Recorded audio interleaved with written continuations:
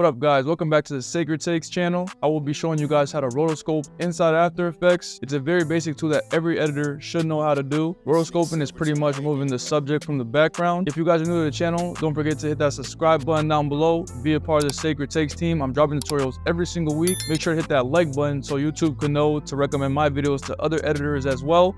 With that being said, let's hop straight into After Effects. First thing what you're going to want to do is double click on your clip.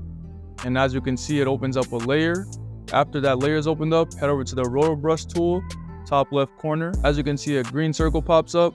If you press Alt on your keyboard, a red circle pops up, and what the red circle does, it removes rotoscope parts of the clip that you don't need. Correct me if I'm wrong in the comments down below, guys, but I think on Mac, it's option to bring up this red circle. If you press Control on your keyboard, you make the circle bigger or smaller, and this pretty much determines the radius of the rotoscope. I think this is a pretty good size, so what we're gonna do is we're gonna select Kanye. As you guys can see down here, it says draw roto brush and refine edge strokes at full resolution. So we're gonna go back into the composition, change that quarter to full, so the rotoscope does a better job.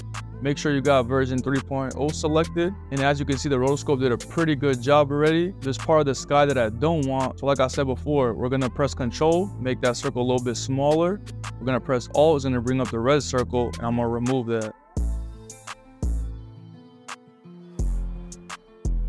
That's pretty good.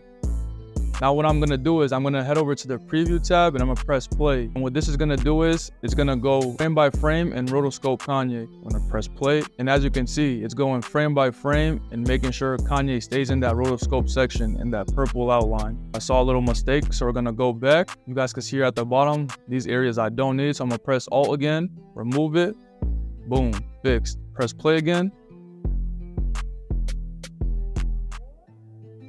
I had to pause it because as you guys can see, it's not rotoscoping his jacket fully. So we're gonna go back where it messed up. So it starts right there.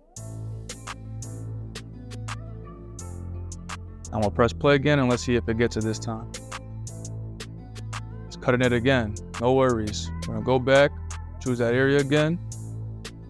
It's probably thinking his jacket is part of the floor. We're gonna press play again. Boom, now I got his jacket. Now once every single frame is rotoscoped, you're gonna head down and press freeze. And what this is gonna do is it's gonna lock in every single frame for you inside that rotoscope. Now once all that freezes into place, you're gonna close out that layer. And as you guys can see, it did a pretty good job rotoscoping Kanye from the background. And now we just have Kanye's body. And that's it for the basics of rotoscoping, guys. If you got this far in the video, don't forget to hit that like button. I'm about to show you guys some extra sauce here, some extra little effects that you could do inside After Effects with rotoscope. Let's get into it. First thing what you're gonna wanna do is Control D, duplicate that layer, go to the bottom layer, remove the roto brush.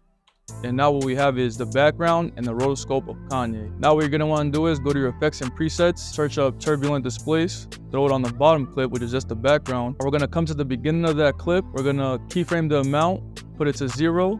We're gonna go about halfway of the clip, bring that amount up to, let's say 70%. Go to the end of the clip, bring that back down to 0. Now when we play it back, as you guys can see, the background is starting to morph up, gives it kind of like that trippy look. That's just one skill that you could do with roto brushing. Now another effect you could do is we're gonna go back to the rotoscope layer, Control D it once again, and then we're gonna Control D one more time. So now essentially we have 3 rotoscope Kanyes. And for this effect, we're gonna make it look like he has clones popping out of him and popping back in. So the first thing what you wanna do is you wanna go into transform of that first rotoscope Kanye, keyframe the scale and positioning, go about halfway in, bring that positioning to the left,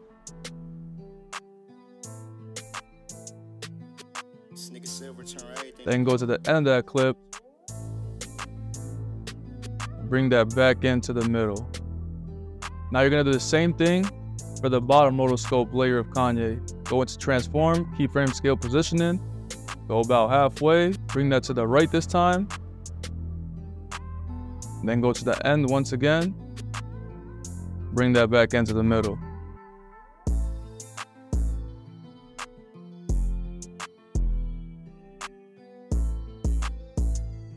Now when we play it back, it looks like Kanye got some clones. Those are just 2 basic effects that you could do with rotoscoping inside After Effects. There's 1,000 different things you could do with rotoscoping, guys. If you want to see more, comment down below if I should drop more rotoscoping tutorials. With that being said, I thank you guys for getting until the end of this video. Don't forget to subscribe button down below, dropping tutorials every single week. Hit that like button so YouTube knows to continue recommending my video to other content creators and editors as well.